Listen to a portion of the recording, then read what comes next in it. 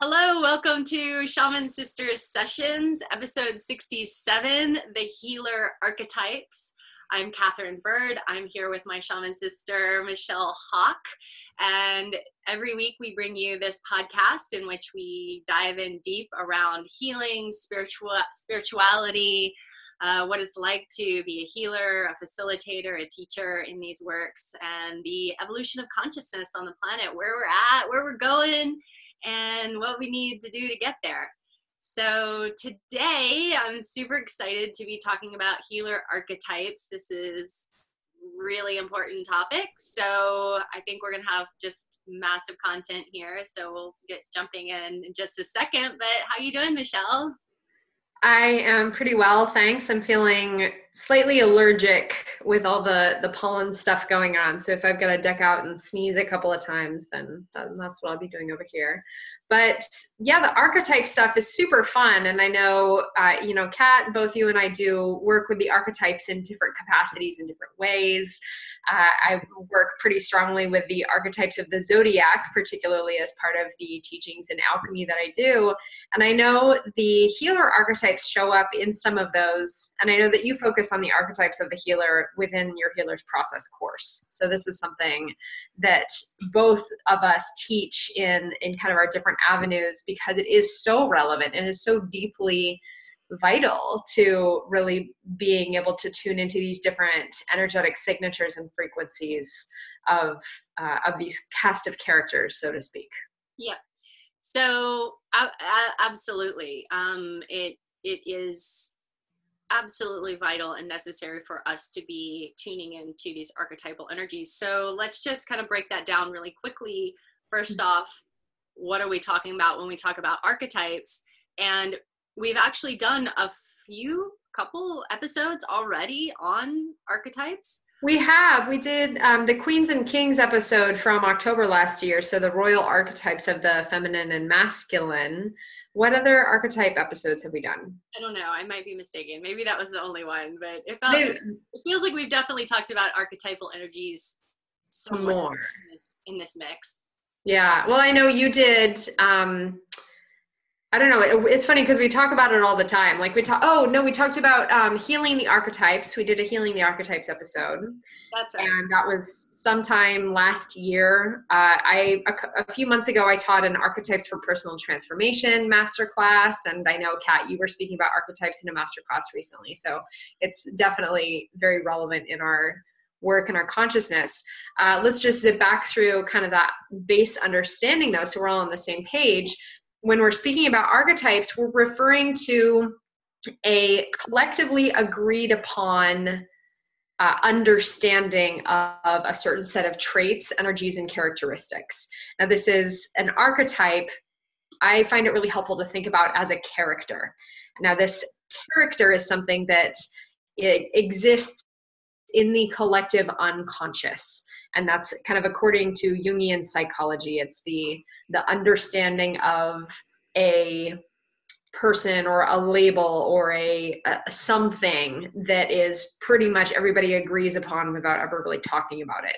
And that's where, when we did our Queens and Kings episode, we were talking about the royals. And I guarantee you, if I were to say right now, like, think of a queen, think of a king, and then we were to talk about, kind of what is just the very first thing that jumps to mind, across the board, we would have a set of very, very standardized characteristics. Right, exactly. Very well said. These are universal. Everyone has an awareness of them. They're inherited. They're sort of coded within us. So we have an understanding of them as we live as humans. And, they've been talking about archetypes for a super long time. Of course, Jung is very well known for bringing archetypes to the world in terms of going into our psyche and our development and our relationship to these archetypal energies. But they've been talking about archetypes, in ancient Greece, and Plato was talking about archetypes, had different words for it. But these energies that we all are aware of and have relationships with. So you already have a relationship with the archetypes. And by exploring them, you get to understand yourself through the lens of this archetypal energy, which you may or may not be running. You might be expressing this energy without even knowing about it. So as we explore these energies, we get to find out about them, about their sort of light aspects and their positive attributes and the things that they got going for them, and also their shadows, because every single one has both the shadow aspect. And so by understanding them, we get to understand ourselves. We get to, gain more wisdom and awareness of who we are and how we relate to the world. Yes, the shadow and the light aspects, or the attributes, the gifts and the challenges of each archetype are consistent. This is one of the most important pieces of awareness when working with archetypes, is if you have this set of gifts, it is pretty much guaranteed that you also have this set of challenges. And it is part of your work of claiming the gifts of the archetype by moving through the initiations of the challenge side. And I'm using that instead of light and shadow because ultimately it is all in service to the full healthy expression of the archetype.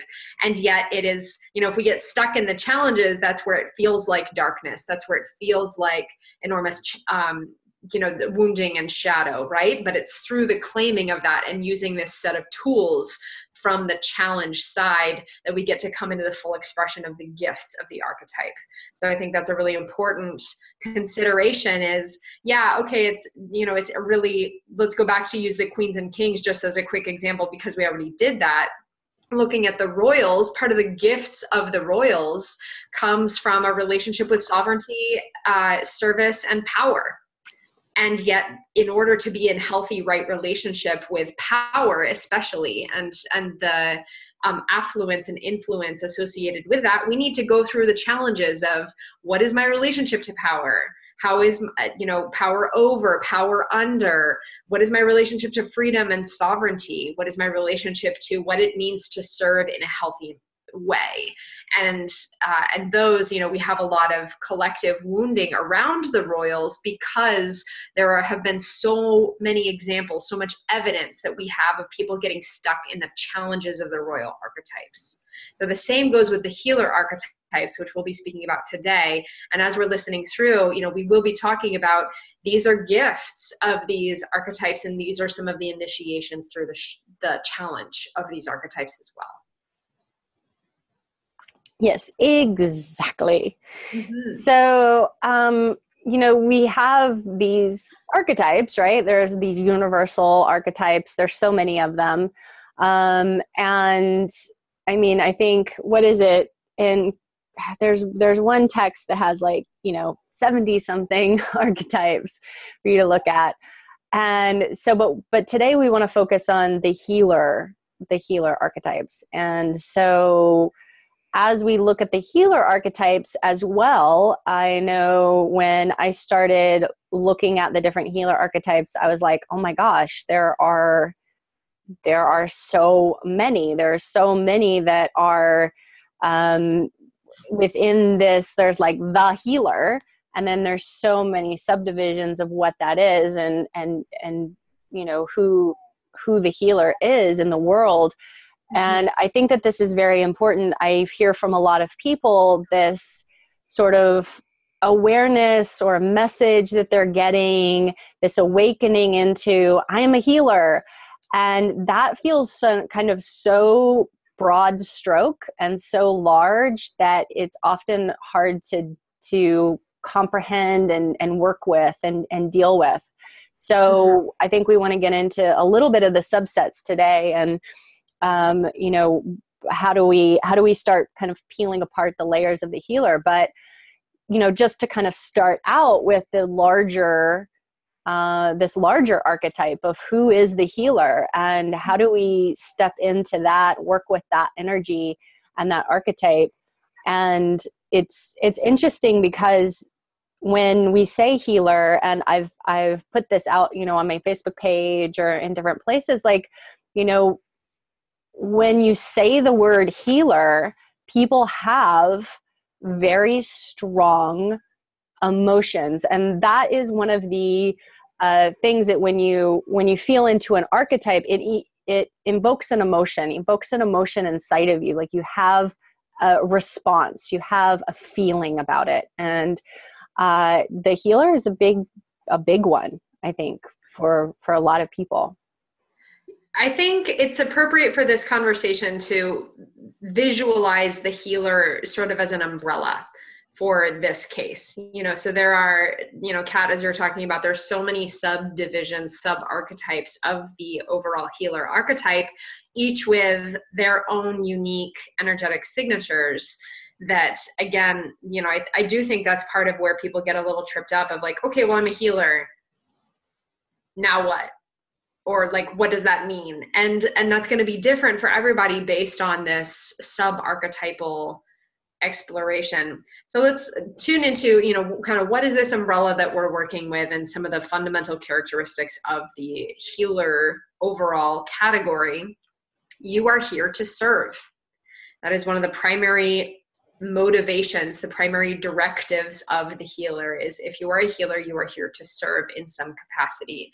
You are here to live a life of devotion to a cause or a mission that involves some level of healing, empowerment, and again, we're getting into different flavors here, but healing, empowerment, uplifting, transmutation of energy for yourself, and usually for either the people, animals, planet, words, something around you. And that's where you get into some of the different subcategories. But as a healer, you were here to serve, and you were here to do that in an uplifting way. Yeah, I think that's a beautiful description. I also like to think of that, you know, healers, that we are here as, you know, spiritually, energetically, physically congruent. That, you know, there's this you know, overriding sensation of balance, right? Because most healing comes from actually just bringing things back to balance or homeostasis, or kind of that place where everything feels like, oh, like there's, you know, we've released, or we've, you know, brought in, or whatever that is, all of the processes that go through into healing work, like there's that homeostasis state. So I think congruency is an important aspect of who we are as healers. Mm-hmm. Absolutely. I would also add, with that connection, the healer archetype is very sensitive to how do we exist as a part of the larger whole.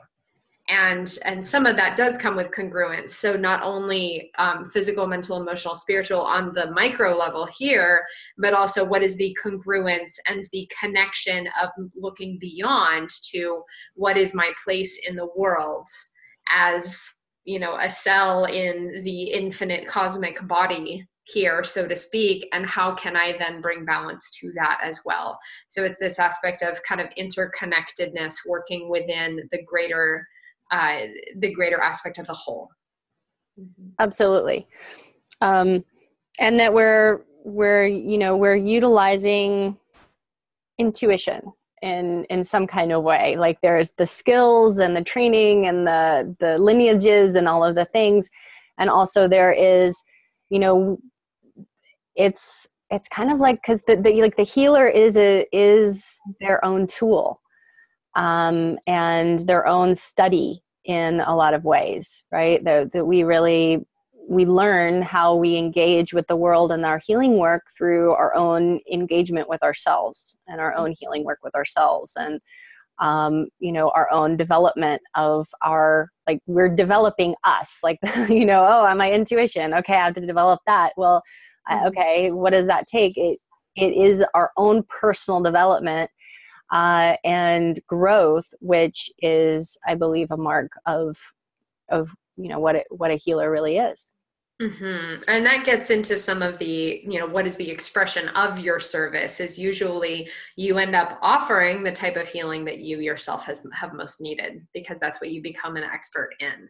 So, intuitive is a subcategory of this larger healer umbrella, and yet that trait is fairly consistent across the board with different sub-archetypes as well.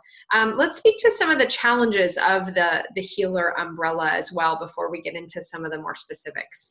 So I think let's just speak to the healer as kind of one of the biggest manifestations of the challenge aspect. Kat, I know that you do a lot of work with that in the Healer's Process course. Yeah, so when we're looking at the wounded healer, and sometimes this is a confusing one, because people kind of look at it and go, well, I don't want to be the wounded healer. Like, that's horrible. Why would I want to be that? And that means that there's something wrong with me, and that means that I'm broken. And I will tell you that in my experience, a lot of healers have gone through the process of feeling like, I'm a bit broken. There's something that's going on that I have needed or am even in the process of healing from. And, the wounded healer, the trouble with being the wounded healer and having had issues or going through issues is that there can be a tendency to project that into the client experience, to project that onto other people, to allow those wounds, if they're not fully healed, to kind of take over the healing environment and the healing experience, to kind of cloud that intuition in a way with your own personal crap. So that's one of the issues of the wounded healer that can come up if things haven't been worked through. And then when you hear that, you go, oh, well, that means that if I have not worked through every last little bit of my own personal development and healing story, then I can't be an offering. I can't do my work. I can't be a healer in the world. And so it's sort of this little mouse wheel that people get on, where they're like chasing their own tail, trying to figure out when they're capable of being a healer, and am I okay yet, and is this what I should be doing, and am I healed enough, and am I whole enough, and am I, it becomes this anxiety point for people. So it's a fascinating archetype to work with, because it teaches us about our traumas and our wounds and the things that we've been through that have caused us pain, and takes us through the healing process of working on ourselves, and then allows us to rise into this evolved wounded healer who is able to hold space for things at a much higher level, at a deeper level, deeper, higher, wider, every possible way of being, because those wounds have been felt and they have been worked through, and the processes have been studied. And, it gives depth to who you are as a person, that you've had problems. It's everybody's got something. And usually that something, whatever that is, inspires you to train and to study and to sit with yourself and to do the work, right? Yeah. I think also let's, well said, yes. And let's just zoom out to look at where did the idea of the wounded healer come from? Because I think that's helpful. And just very, very quickly, we're not doing a mythology topic here, although that would be a fun podcast for a later date. Chiron is kind of the original wounded healer, right? So he was a centaur, and he was known for being a philosopher, a wise one in many ways. And the story is, he experienced a couple of different moments of wounding in his life, some abandonment, and then also, by his father, Apollo, I think maybe. And then the deal with like the arrow something. I'm totally botching this mythology right now, but something with an arrow, and he was like, he was immortal, so he couldn't die, but he was wounded for the rest of his life. And it was about him coming into relationship with this wound and really, working with his innate gifts as a sage, as a wise one, and showing up in this, Kat, like you were speaking to, showing up as having fully felt and experienced and been through the wounding process, and having that support him in his work and how he's showing up in an even bigger way. So maybe let's like bookmark that. If you want to go back, I invite all of you tuning in to go have a look at the mythology of Chiron, that's Chiron, and just go have a look into that, because I do think it's pretty interesting for future reference. Yeah, and I think that this is it's a consistent story though, because even in studying Umbanda in the Afro-Brazilian tradition, one of like the great healer who is, compassion and self-love and understanding humanity, it comes from a being who was rejected by his mother because she was a goddess, and rejected by his mother because he had smallpox, and there were, he's leprosy, right? Yeah, smallpox and leprosy. And like, there's like all of these, and in that he was rejected and sent to live in the ocean, or he was saved by Yemanja to go live in the ocean, and became this great studier. Like, he was like, okay, well, I'm going to study humanity. I'm going, his intellect and his compassion and his grace. Eventually, he came to be known for that, to be the healer of, the people who are going through hard times and are having horrible illnesses and things that are keeping them from loving themselves, is, this kind of a god, sort of a different cosmology, but, this archetypal representation of what it is to be the wounded healer. Mm-hmm. So if you are asking yourself, what kind of healer am I supposed to be? If you do get the calling and it doesn't come with a specific set of instructions, then, kind of tune into, well, what kind of healing have I most needed? And that's the best place to start. Start with yourself, again, knowing that the gift of the healer is to move into balance, to see the connection between ourselves and those around us, and to find our place in right relationship with that connection. Yeah. Start there. Because you can see this everywhere, and you might not be looking for it, because a lot of times when you see people who are at their fully actualized place, you kind of pedestalize them, and you think, oh, well, they've never had any problems, or they don't have any problems now, or whatever that is. But if you start to dig into their story, usually, the people who are doing the most profound work on self-love or sexuality, or, all of this realm of relationships, like, they have had a intense need to figure that out because of what they've had to go through in their life, to go, oh, okay, this is a real problem. I'm going to figure this out for myself. And through the process of figuring that out and doing that healing work, it's like, oh, this is inspiring. How can I help people with this? Because this has really changed my life. Like, okay, like I want to help people with this. And you see that people who have, who are working physical body work and stuff like that as well. Like, once you learn their stories, you're like, oh, you broke your spine and then you became a massage therapist? Oh, that makes sense. Okay. Mm-hmm.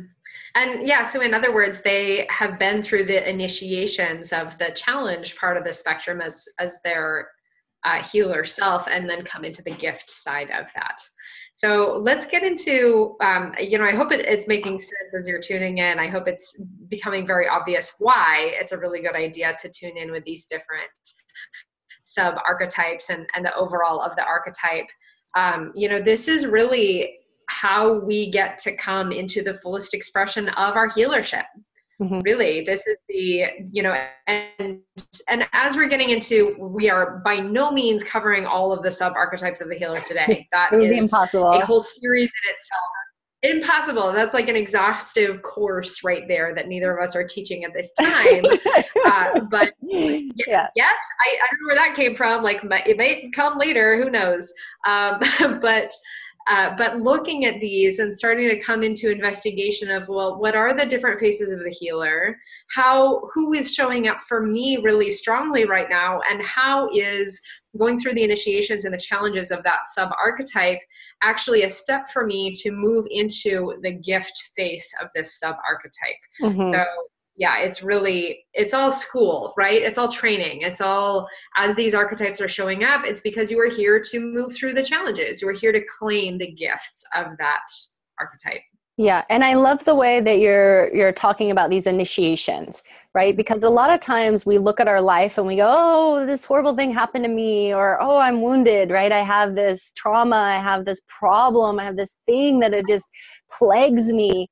And then it's through that initiatory process. I know a lot of people who go through the initiation of really like the lowest of the low experience in their life in some kind of way, whether it's through physical, mental, emotional, spiritual dis-ease, illness, injury, trauma, something that sends them and catapults them into this, pushing them through the birth canal to become who that they were meant to be in the first place. But it takes that initiatory experience. So even if you feel like you're still in that, like, I'm just like, oh my God, I'm in it so bad, I'm just like in the thing, know that that part doesn't last forever.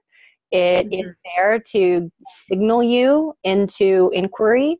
And the more that you're being like emotionally triggered and like it's being just kind of put in your face, then that is a really good sign that this is a place to tune into and go, oh, okay, I'm in this archetypal energy right now. I'm in maybe that challenge aspect of the archetypal energy. Okay, so if that's the challenge aspect of the archetypal energy, let me look at the other side of that coin. Let me look at the other pieces that are with that energy. So, how do we? I think one of the questions is like, how do we? Sorry, I went away and came again. That's okay. There you are. Yay. I was going to add in one more note about initiations. In case you missed it, a couple of weeks ago, we had a guest on, Katherine and we spoke with her about initiations on a feminine leadership path. So there was a lot of really awesome information in there as well about initiations and initiatory experiences. I highly recommend you go back and have a listen to that because it was so good. And that does illuminate further what we're talking about today. Yeah. So, Michelle, like, what would you say are some ways that we can discover or tune into sort of the dominant archetype that, are archetypes that we're working with right now? Sure. Well, and with that, I also want to give some examples of what are some of the predominant sub-healer or sub-archetypes of the healer that we're seeing. I would say what was helpful for me, or I guess I've had this happen in a few different ways where, as I've been journeying through the evolution of, well, who am I as a healer? Who is the dominant face of my healership right now in my work in this world? There have been different sub-archetypes who have kind of shown up at different times to help me explore that. And it's come through the form of either like someone telling me you're a shaman, and then I'm like, what does that mean? And then I go figure it out. So it's, you know, maybe someone tells you, or maybe you have a dream, or maybe you meet someone who is a priestess, or whatever the deal is. And then it's like, oh, that it hits a resonance with you. There's some kind of resonant frequency of it touches something and goes ding, and you're like, okay, I need to pay attention to that. If that hasn't happened, but you're kind of like, okay, well, I know I'm a healer and I'm not sure exactly where to go from here, I would actually suggest going to look up, you know, I know Carolyn Miss is really good resource for the archetypes. She's got a whole bunch of different resources about these different archetypes. Just go kind of look at a list. Yeah, there's lists online. So, you know, you already mentioned the shaman. I know the priestess or the priest. I know when you went through healer's process, you really were working with the oracle at that time. The witch, the seer, the psychic, the medicine person. You know, there's so many. The sound healer, there's the sexual healer. What else you got? The alchemist is a big one. Primary ones. And so just to finish up the like ways to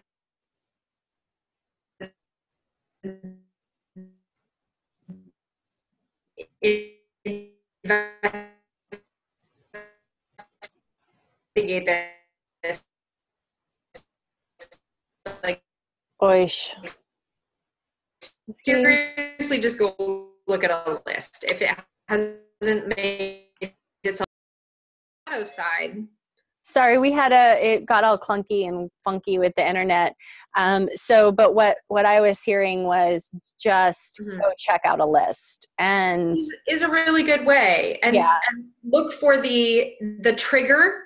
Yeah. Because it's poking a challenge for you, or look for the glowy resonance because you're stepping into the gift. But either way, look for an energetic response. An energetic emotional response. And I like to look at the ones that make you feel kind of horrible, that make you like want to run away, and you're like, no, I don't want to be that, and kind of freak you out sort of on a deeper level.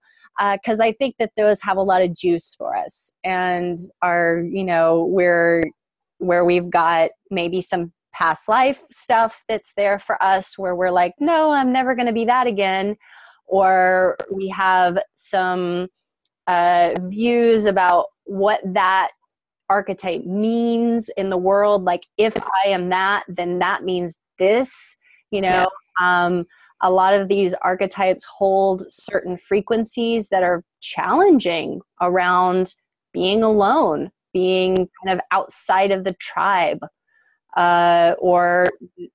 have a lot of stuff right now that around not being financially stable or successful, or being able to make money, or to have a family. There are a lot of sort of these internal things, these conflicts that come up when we think about the particular archetypes. I won't be loved. I won't be accepted. I won't be ABC, whatever it is that comes up for you.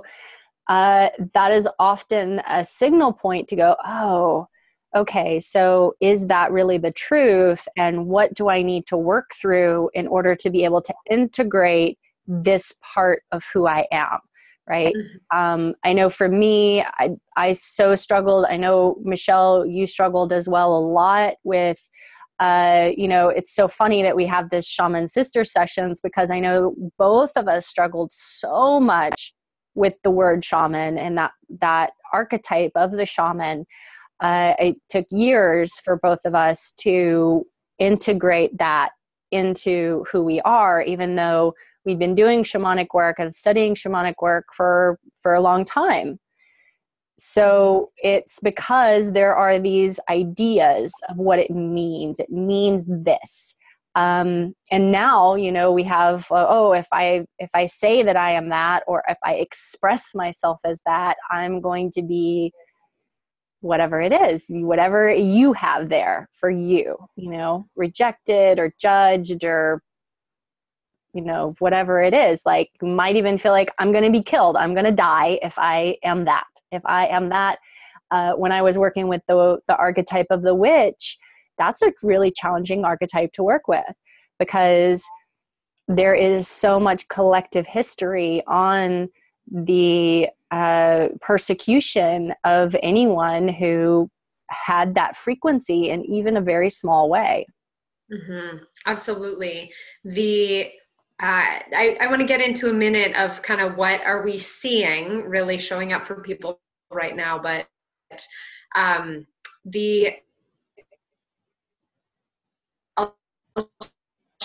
share about the oracle, because I do think that one, but I think gift had I've already done a great deal of claiming around. So looking at the signatures of the oracle, well, the oracle goes into the trance state and channels a transmission or a message, usually in conjunction with, and the oracle quite often historically worked in conjunction with a certain deity or certain temple or certain entity. And the oracle showed up for me a couple of years ago as a fairly emotionally charged one, and I wasn't sure why. Well, because I already do channeling and I already do these transmissions, but one of the pieces around the oracle that was important for me to work through was the fact that historically in most traditions, oracles were slaves. They were spiritual slaves to the temples where they were bound. They were drugged. They were raped. They were abused. They were, and in some cases, sacrificed. They were young maidens, quite often, who had no lives of their own, and it was spiritual enslavement. And I think it was very important for me to examine that archetype, not necessarily for the gift side of, okay, channeling transmissions, but how am I somehow embodying this aspect of enslavement in my work? How am I somehow releasing my sovereignty, releasing my freedom, or putting myself in a vulnerable, dangerous position in some way in relation to my work? And that was coming up a couple of years ago. I think it was really important. Yeah, I love that. I love that, Michelle, because it's, you know, if you hadn't taken the time to look at that and be present with it and go, oh crap, there's something really here for me, then you might have missed some gold, right? Some stuff that was there that I think could have a huge impact on the amount of money that you're making, right? Because I know that, like, even since you did that work on the oracle, like your income has improved dramatically. Your boundaries working with your clients has improved dramatically. You know, like there's all of these sort of subtle things that we don't realize. Oh, that's connected to that. Okay. Okay. Yeah. How do I connect? How do I heal that part that subtly is getting into our work and into our relationships, and, you know, creating these issues within us. Yeah, and I'll zoom out for just a second to acknowledge, you know, this is one of the ways that I have experienced really direct benefit from working with this particular archetype, of just changing my relationship to my service, where it no longer feels like an obligation. It no longer feels like I'm not allowed to say no when someone needs my help. It no longer feels like, you know, like I have no life outside of my work and my practice, because of that. The energetic signatures around enslavement were really strong. And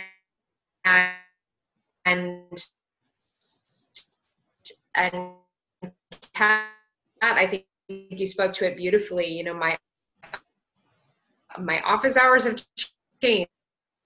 My income has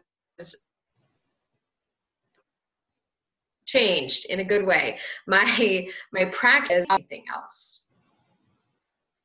What, Kat, I would actually reflect back to you. What is one of the main archetypes that you felt like you have worked with in a big way and that has informed your practice?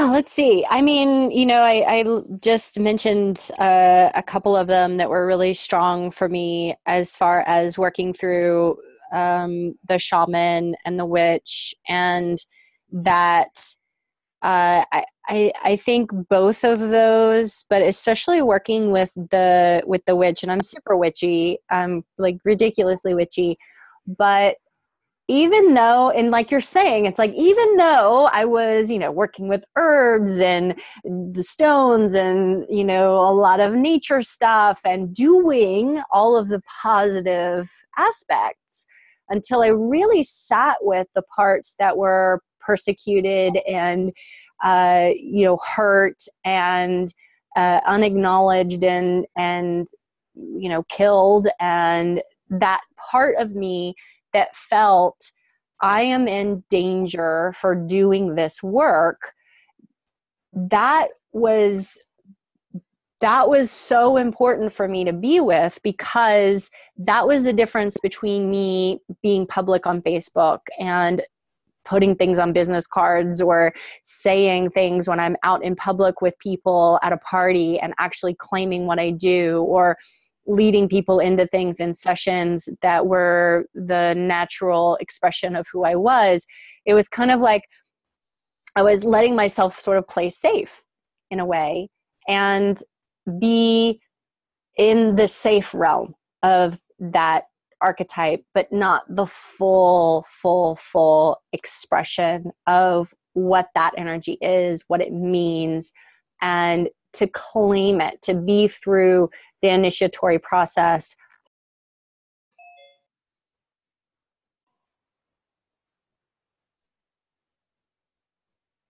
We lost her again. Arg. It's okay. Last thing I heard was to move through the. There's clouds here, so that's an issue. What I heard, Kat, was that you were talking about it really took for you to move through the initiations of the witch in order to fully claim the gifts. Exactly. And to own all aspects of who I was. And to also to do the inner healing work as well that archetype needs. And when we're thinking about, okay, this is a collective unconscious, it's an energetic that we've all inherited and we all contain in a way, we all contain a relationship to it. So by doing my own inner work on it, by going into past life stuff, by working on the energetics within my field, by claiming it, by having a new relationship with it, I am also having an effective collective, force into all of the other witches out there who are looking to claim their power and claim who they are on the planet, and to do that ancestral work with my own ancestors who were actually involved in some witchy stuff, and to do the healing work for myself, for my lineage, for women as a collective, for all of the strange oddballs out there who have been persecuted over time just for being them. And so it's not just it's not just I'm doing this work over here healing me. It's a larger scope that we're working to heal all people who are running that archetype and who have run that archetype in the past. Mm-hmm. Absolutely. And for more on that, I would encourage, in case you missed it, go back and revisit the Healing the Archetypes episode, because we spent about an hour delving into exactly that. I know we're getting kind of to the end of our time. Oh my gosh, I can't believe the time. It's crazy. Yeah, I know we started a couple of minutes late because we were just having people getting in the same place at the same time. But let's give a couple of really awesome tools.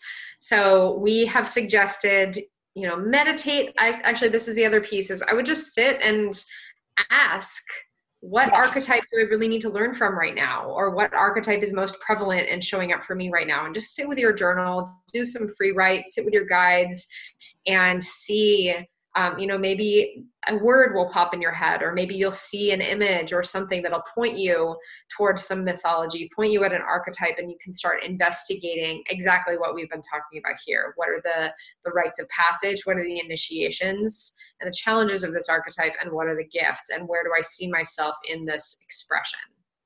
Mm-hmm. And then I think it's really important to go into a process of honoring this archetype, of very heartfelt, gratitude and honor of all aspects of this energy, and to embody it in a way to, change something about yourself, the way that you're wearing your hair, or the way that you're dressing, or something, to embody it, to find a way to embody this energy. And that might be putting on some music that makes you think about that energetic, and dancing that energy in your body, and seeing what it makes you feel like, and asking it questions, what are you here for? And what am I here to express with your help? And starting to have this like collaborative experience with this energy as you start to integrate it inside of you, right? Because it's not outside of you, it's inside of you. So the more that you let yourself play with it and see what happens, and go, okay, well, if I was this archetype, like, how would I show up in the world? Yeah. Who am I as the oracle? Who am I as the witch? Who am I as the priestess, the queen, whoever? And I love that, the embodiment, and remembering that this, Kat, like you were saying, this is a part of us. This isn't anything that exists outside of us. It is helpful, I think, to visualize it as an external character. I like to offer people that idea of like, okay, well, let's go talk to your inner shaman. Let's go talk to your inner alchemist, and to view it as something external, because it's easier for us to conceptualize and have a conversation. But know that everything that you are witnessing, every word that you're exchanging, every conversation that you have or exchange with this archetype, is actually you getting to know a part of yourself in a bigger way. And that's the other piece that I would suggest along that is like, offer the gratitude, offer the embodiment, and also just like practice talking to it. Mm-hmm. Treat it as an external entity, if that makes it easier for you. And, sit down and interview your inner witch. Say, hey, inner witch, do you have a name? What do you look like? What are your gifts? What are your challenges? How can I get to know you better? How can we work together? Treat it like you're going on a new friend date with the new bestie, right? Because ultimately that's who this is. This is a part of yourself that you are getting to know and coming to the full healthy expression of that part of yourself. Yep, absolutely. Super, super fun, and let it be fun, right? It's healing work, and it's deep. This can be really deep, profound, shifting work, and give yourself some space around it. So it's not like I need to do all 70 archetypes this week. It's like, no, like sit with one for a while, be with it for a while, like really be with it, and just start to see what happens in your life, because there will be external validations that come up, things that people say, things that you see in media, things that just like cross your path and you're like, okay, that's a little weird, but all right, I see you. Changes in your environment will start to occur. And then you get to kind of see the integration piece. You get to see it integrate into your life, into your work, into who you are as a person, until you feel like, all right, I feel really solid with this one. All right, good, great. Then move on to the next one. Like we get excited and we want to do everything at once, but just like let yourself be with one for a little while and like really develop that. Like it's a new friend and you're developing this relationship. Like give yourself the space to develop the relationship, and know that it might up in your life a little bit. Like it might mess you up a little bit. It might go, oh my gosh, I had no idea that this was running in the background, and I had no idea that I had, these ideas about myself. Oh, wow. Okay. This is changing the way I work. This is changing the way that I see myself. This is changing the way that I'm going to be with people in my life. And that might cause a little bit of rockiness for not, forever. It'll settle back in, but it might shake things up. And that's usually a good thing, because those changes that occur as we're going through this archetypal, these initiations, that eventually leads to, as we said, the healer, that balance state, that homeostasis, that place of being congruent. So that's where we're headed. So don't be afraid, or if things feel a little shaky when you start to integrate one of these archetypes.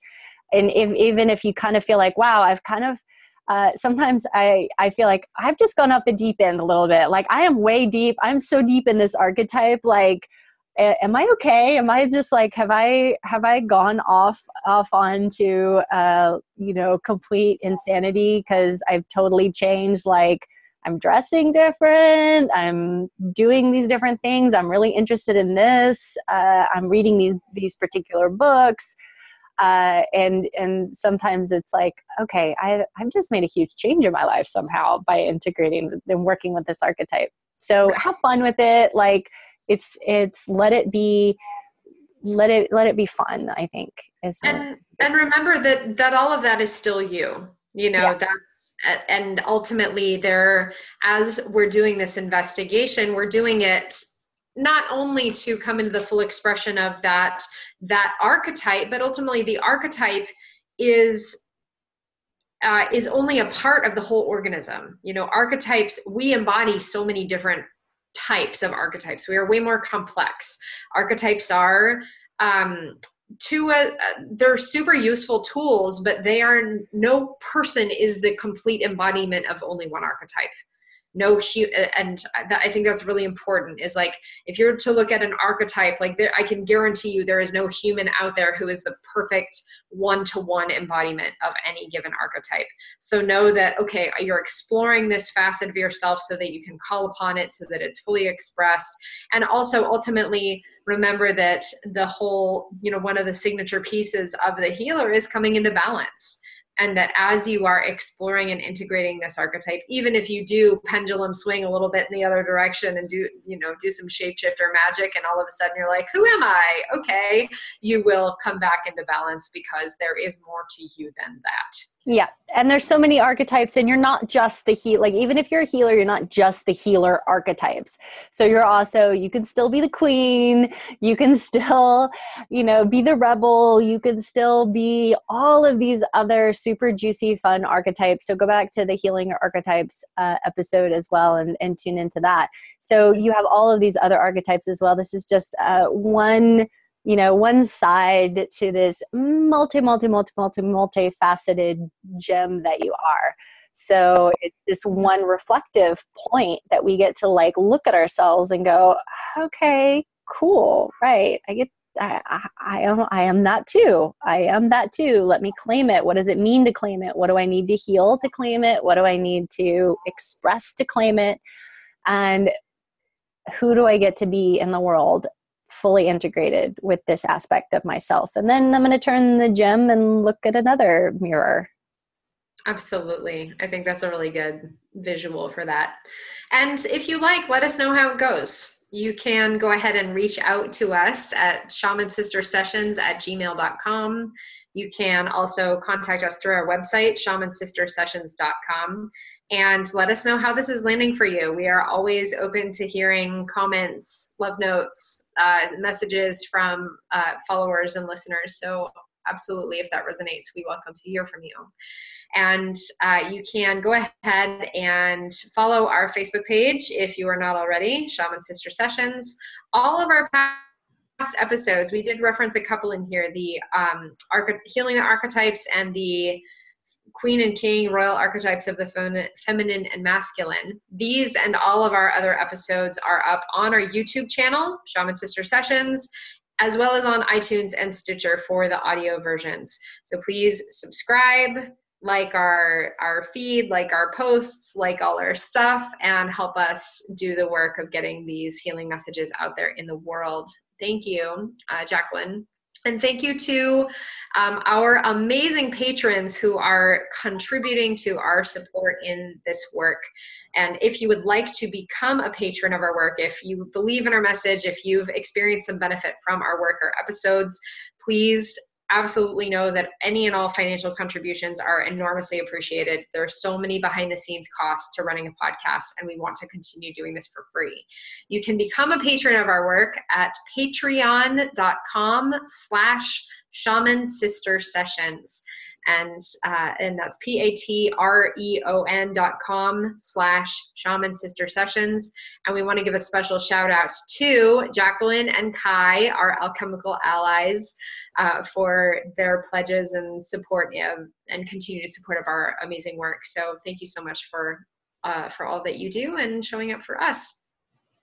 Kat, do you have anything that you want to tell us about that's going on? Let's see. Oh, I am actually next Tuesday going to be even going deeper into, it's an hour of the wounded healer. So we're going to be talking about the wounded healer. We'll be meeting our wounded healer and kind of diving even deeper into what does this mean? What does this mean for our healing work?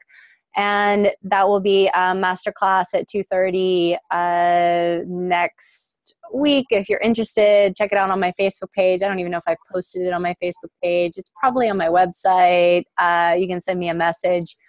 But I am also starting the Healer's Process, which is the 3-month intensive online course. We'll have a retreat at the end, but this is the full-on Healer's Process of taking you through everything that you need to know to be working on yourself and then starting to work on other people in a new, more profound, authentic way, fully cleansed and purified, safe and held within your own amazingness. So that is actually starting at the beginning of June. So if you are interested, please reach out right away or go to my website, katherinebird.com. It's under classes.